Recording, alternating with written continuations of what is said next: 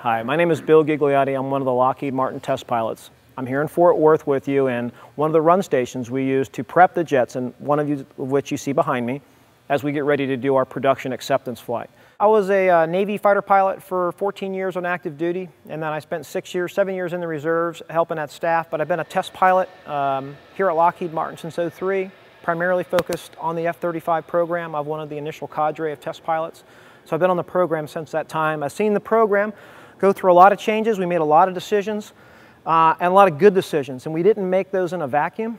We made those with Lockheed. We made those with the government, both the U.S. and all our services, plus our partner countries. So everyone had a say in what this product is going to end up being. The aircraft you see before you is equipped like every other F-35 we build. It has an advanced AESA radar, the best in the world. It has an electro-optical targeting system, which you can see is the glass-plated chin pod below, but kind of surrounded by all the flags.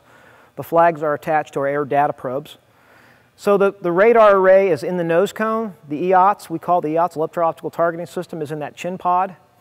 Just up and to the left of that, you'll see a flat panel. That, just behind those flags, that's part of what we call our DAS sensors, our distributed aperture sensors, and those are IR sensors that are used for missile approach warning.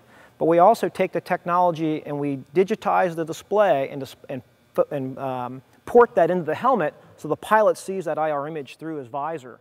That allows the pilot to actually see through the aircraft. Since those sensors are external and piped into the cockpit, the pilot sees the outside world, hence he can see through the cockpit.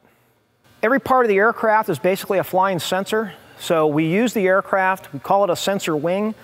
The leading edges have embedded sensors into those we use for our benefit, and the aircraft has the weapon bay doors open to show the massive weapon bay doors, weapon bays themselves that house both air-to-air and air-to-surface weapons.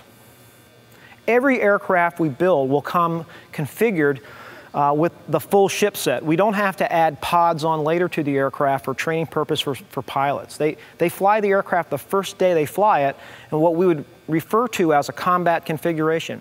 There is no training configuration of the aircraft. The difference is weapons and not having weapons. That's it.